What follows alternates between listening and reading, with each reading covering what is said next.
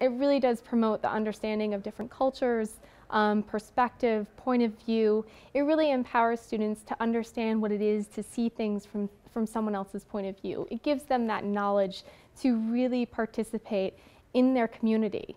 That connection, that power of empathy, it can't really be learned through science or mathematics. Learning about the past, it is gaining critical thinking skills, writing skills, reading skills, research skills, and that expands beyond just the study of history. Where I went to school, elementary school, right next to it was a place where there's Indian artifacts, Native American artifacts.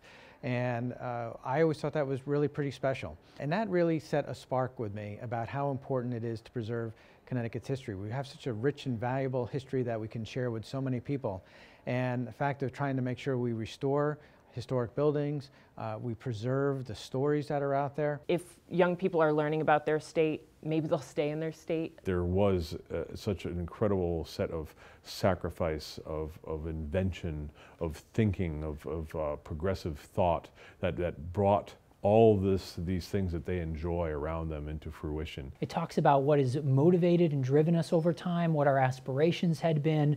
And seeing that other people have stood up, used their voice, used their talents to create great things in Connecticut, and they can do the same thing. Really looking at history, really looking at the humanities actually teaches you to evaluate what you think. If you don't feel connected to anything, and nowadays people often feel more connected to machines than to people, that becomes kind of a scary place to live. Heroes all through history that have inspired people and continue to inspire people. One of the leaders of the Industrial Revolution is throughout the 20th century, manufacturing. That history inspires why our towns exist.